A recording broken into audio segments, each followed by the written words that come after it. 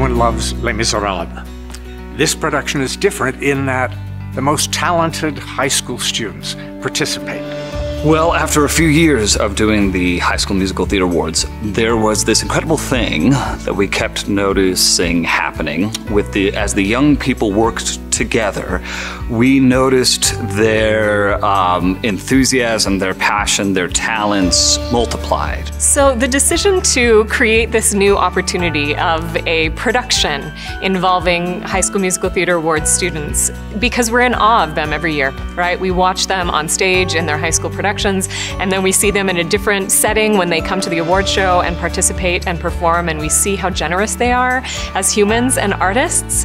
And so that communion that they create with one another in those medleys and on stage, and how they cheer for one another, there's really nothing else like it. So I had 2 students participate in Les Mis with the Festival Conservatory.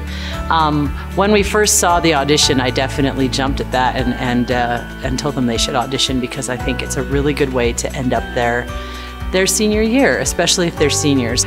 I think that the production of Les Mis has been transformative for my students. They have come in, you know, kind of knowing that they're kind of good in their own world.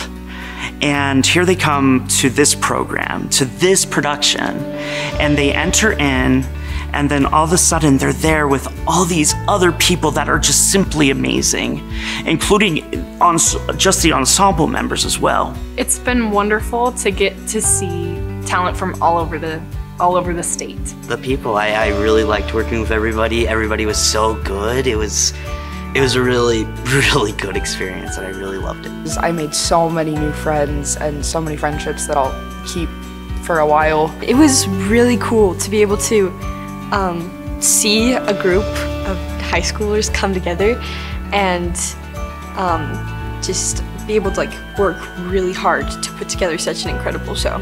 The highlight for me directing Les Mis was to see the support.